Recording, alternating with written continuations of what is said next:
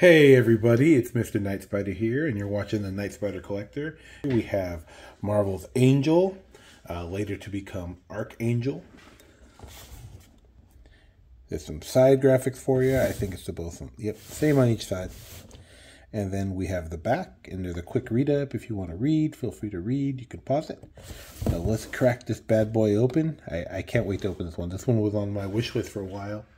Shout out to the wifey for hooking it up for Father's Day. But that's how long it takes to get time to do these videos for me. But anyway, let's open them up. Alrighty, let's get this party started.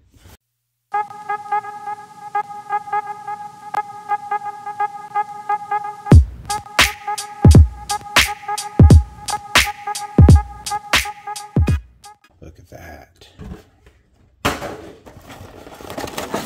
No X-Men background. No X back here. Are you kidding me? It's always an X. Okay, there we have the figure. Got some hands. Gesturing hands.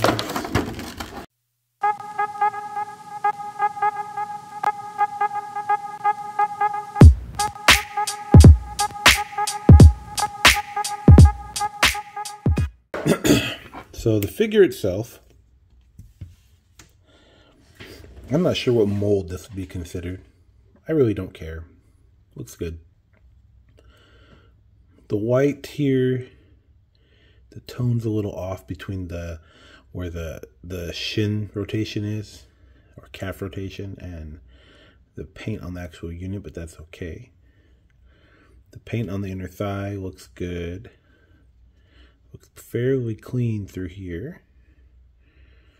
Even the shoulders are clean, and usually that's where they botch up the most. You can see a little difference there.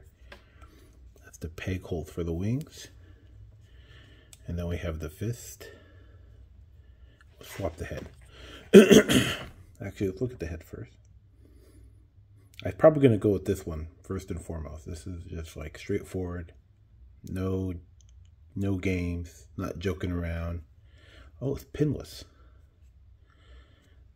This may be my first pinless figure I have opened since a lot of the big changes. Now let's try the other head. Pow.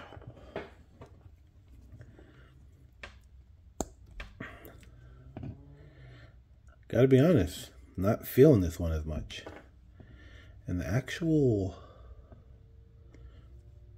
way the mask sets is different on here too. Take a look. Different mask entirely, as far as like, see how that part goes down to his nose and he has these pointy side pieces there. Yeah, this is going to be my go-to head. Let's get it back on there. But double jointed. Oh, that is nice. That is nice. Let's see, it kicks fairly far too. All right. Cool. Let's get the wings on this bad boy. Actually, let's lay him down because I know I'm moving stuff over. So this came in a little separate blister pack.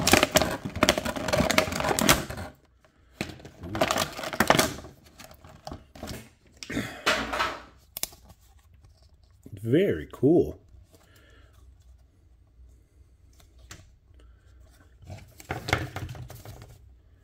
Now, I watched some videos about this before I had mine, and they're saying how there is some gappage here because you have to fold it. There has to be some engineering behind it, but they were talking about how it overextends. It doesn't overextend. It actually stops you from fully pulling it and seeing all the gaps.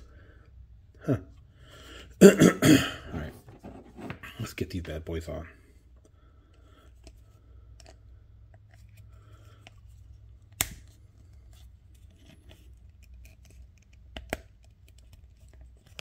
Okay, that's one in. Oh, this is exciting. All right, let's turn that. Let's get another one in there. I think we're good. Wow. Now let's bring it in.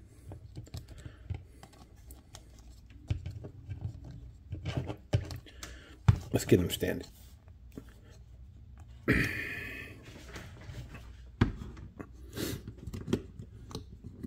That might be a challenge in itself.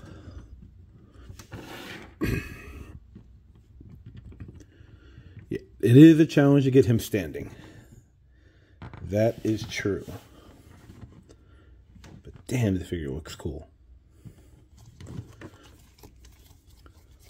Make sure it's in all the way. Man. Like, this is so cool looking.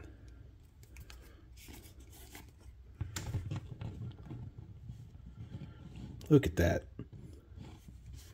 This is definitely worth the wait. How can I, let's see, maybe if I bring it forward like that, make it look like he's a little aggressive, that might help him. Yeah, that can help him stand. Oh, this is sick. Sorry, I'm having fun. I'm just having fun now. But wow, that is an impressive figure. Definitely worth, I think it's around $40 at the time, but I'm sure it's going for more now. But wow, let's back up a little bit so you can see that wingspan. That is cool. I wonder how wide that is. Do I have a measuring tape? Hold on, let me check. All right, guys. Okay, got me a measuring tape. Let's see. Yeah, that's about 15 inches, like from tip to tip. That's impressive. Yeah, if you guys can see it there. It's about 15 inches. Oh, there he goes. All right, now I'm gonna try and see if I could do a really cool pose. Be right back.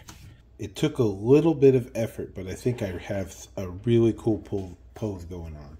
The trick is going to be how I get him on the shelf with the rest of the X-Men. This is going to be a challenge, but this is a really sick figure. I'm so glad I finally opened it. If you can still get it, Amazon, maybe a local toy shop. I'm fortunate enough to have a local mom pop toy shop around here. I recommend picking them up if you can. This is such a cool figure.